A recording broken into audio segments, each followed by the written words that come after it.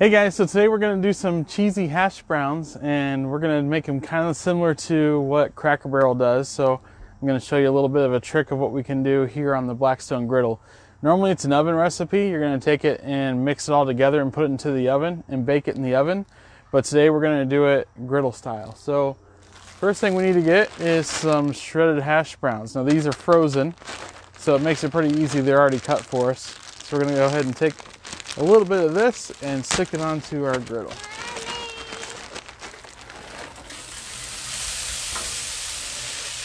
And when you're doing something frozen, don't just spread it all around your griddle, or that's where you get a chance of warping. So I always pile it up on top, and we're going to be mixing it up quite a bit.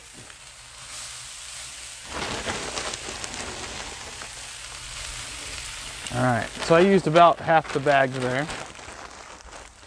And on the other side, we're going to take a little bit of ghee and put that onto the griddle.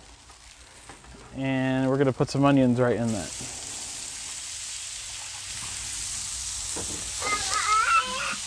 And we'll saute these guys up a little bit here.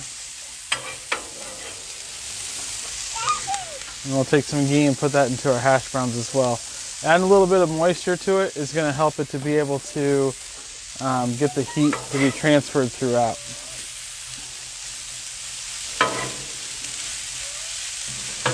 Plus, the recipe calls for butter anyway, so now you don't have to add as much.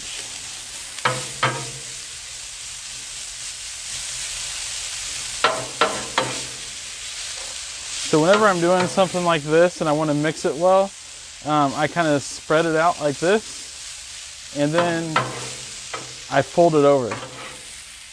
And then I do the same thing the other way.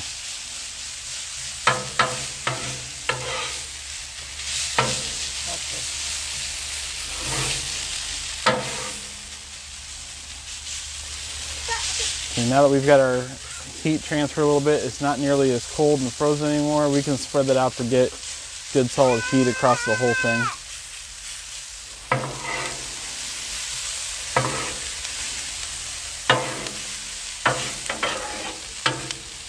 So our goal of our onions isn't to get them all black, it's just to kind of season them up. Once we've got that here, we can actually take those, add them to our hash browns.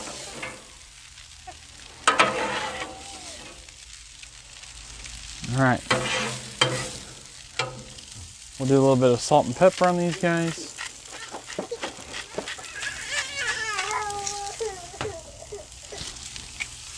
What's up, buddy?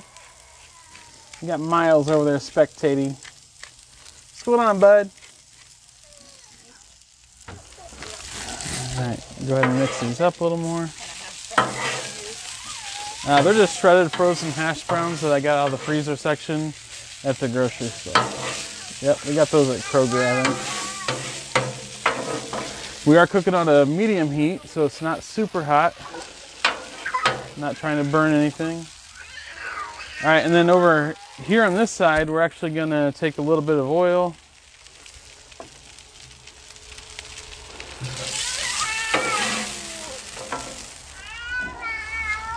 And we're gonna cook some chicken tonight, so we're gonna do that over here.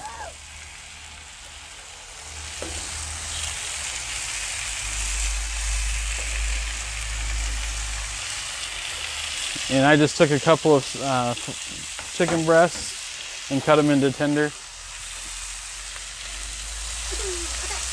All right, go ahead and mix up our hash browns a little more.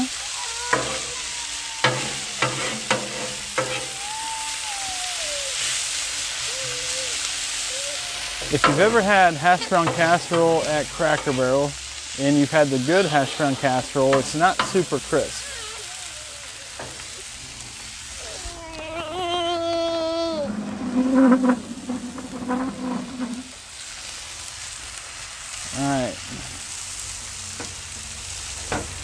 All right, so here is the secret ingredient to hash brown casserole, and it's cream of chicken soup, believe it or not. And this is what makes this really good. So we're gonna be adding some cream of chicken soup to it.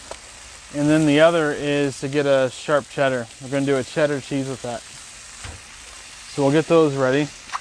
We're not ready to add it in just yet, but I'm just getting it prepped.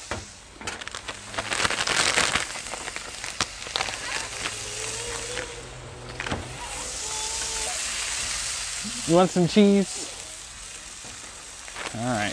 He'll be our taste tester to make sure the cheese is good. Right, buddy? Sorry.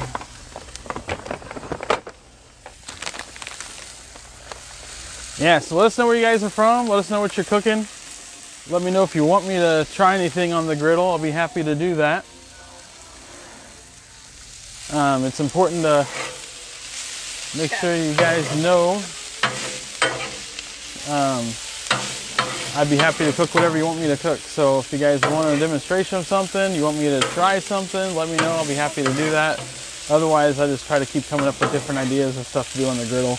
A lot of people have seen smash burgers. They've seen how to do Phillies, a lot of that stuff. So it's very common. So I try not to do the common stuff.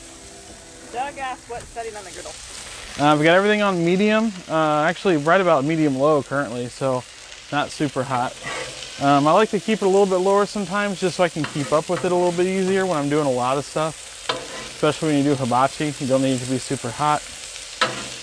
Craig's watching from Anderson. Cool. What's up, Craig? Yeah, Craig just picked up, I believe, a 22-inch here recently that he's having some fun with, so I've seen him post some cool stuff, some awesome stuff that he's making. All right, so we're gonna go ahead and add some cream of chicken soup, and we're gonna do just a little bit of this at first. Actually, I'm gonna flip my chicken first. Get it on the other side.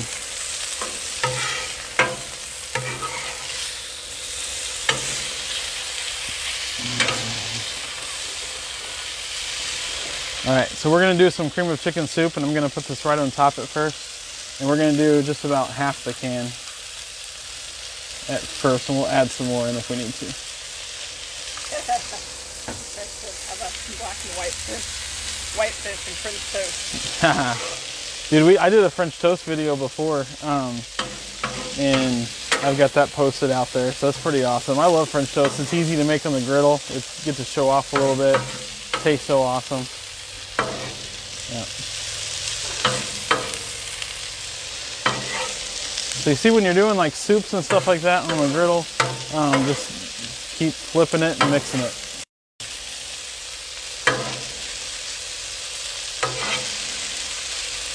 And what I'm looking for when I add just a little bit of soup, I'm looking for it to kind of stick together. When I flip it, I don't want any of the hash browns to fall out by themselves. That's when I can tell it's still a little bit too dry. I'm looking for kind of just like a wet mix is what you're looking for with this. And then we're gonna add a little bit more cheese to it, so it's gonna make it all just really stick together well.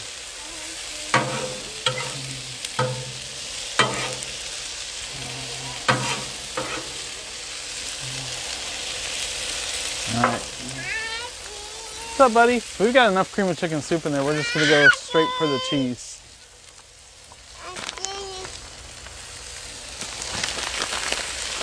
All right, now I can put it right on top. And we can always add a little bit more if we need to. Start off with a little bit less than what you might think. And again, we're gonna fold it right in.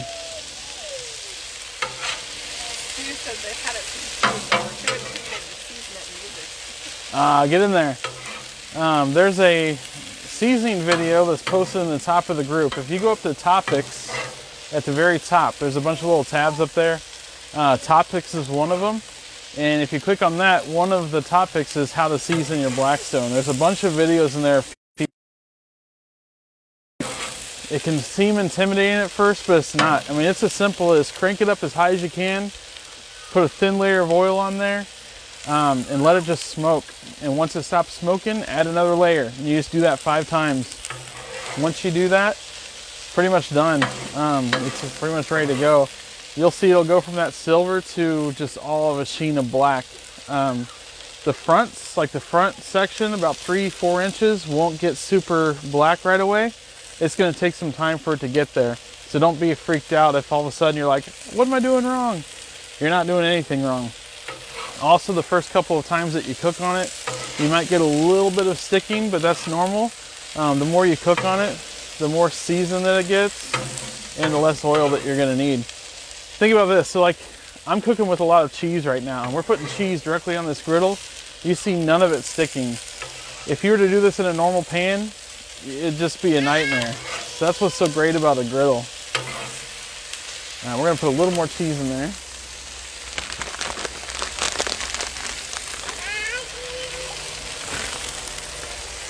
Again, putting the cheese right on top, and we'll just fold it right in.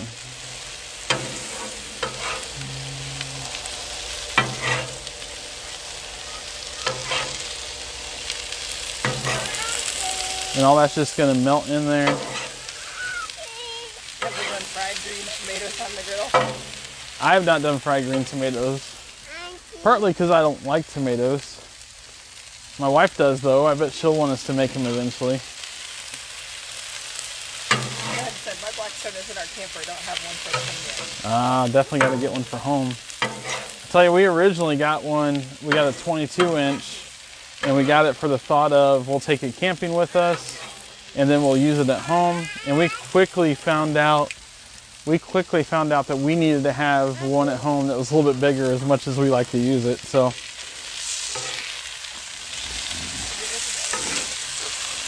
we ended up getting the 28-inch, and the 36-inch was not as popular at the time. But I still think I'd probably get a 28-inch, just even because with our family of 5, we don't ever really fill this all up unless we're having like a party of everybody coming over. So we're pretty happy with our 28-inch. I used to type it and Mrs. Wilfred. All right. So this is looking pretty much done. So we're going to take this and stick it into a thing I've got here.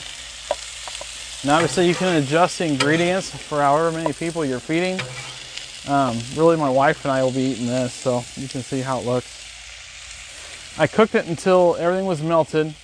You can tell it's hot, and there's starting to be a little bit of brown in there, and that's what I'm looking for. We're not looking for it to get super crispy.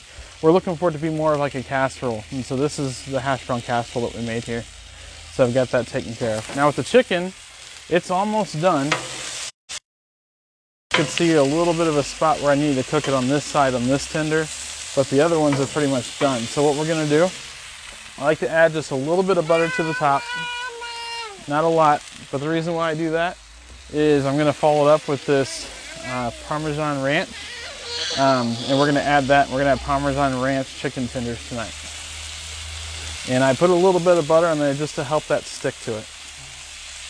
And this stuff is awesome if you haven't had it yet. It's definitely worth a try. Hey, Piper said he's got a 17-inch for camping, and then went back 2 weeks later and got a bigger one for home. That's exactly right. And Doug said he's got a 17-inch one in his camper. Yeah, a lot of people will end up getting a smaller one because they think they don't want to take up too much space, and then they end up going back and getting another one. And a lot of people even will find out that they use this more than the regular grill, and so they just stop using their grill entirely. In fact, that's what we did. We had a grill, and our neighbors were moving, and they didn't have a grill for the new house, and so we were like, here, take our grill, you can have it, because we're using this thing all the time. So, all right, so Parmesan ranch chicken tenders and hash brown casserole tonight, and so we are ready to go in there and eat. Pretty easy meal tonight, and let's show you cleanup real fast, guys, because it's really super simple. And when we do a cleanup, I like to just get it done so I can go inside and sit down and enjoy the food of the family. So I always clean off my scraper first, or my spatula rather, with my scraper. Next, I'd be able to smell that all the way here. I always clean the edges first.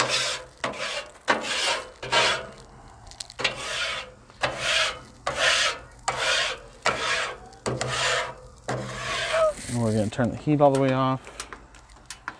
We'll scrape all this stuff into the magic hole in the back.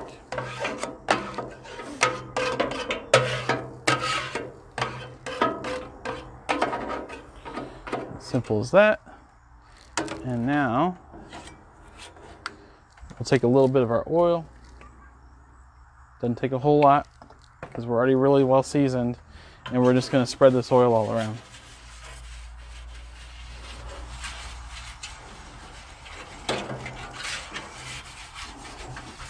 And wherever you see that it's kind of dry, just hit it with a little bit of that oil. You can use a paper towel if you want to.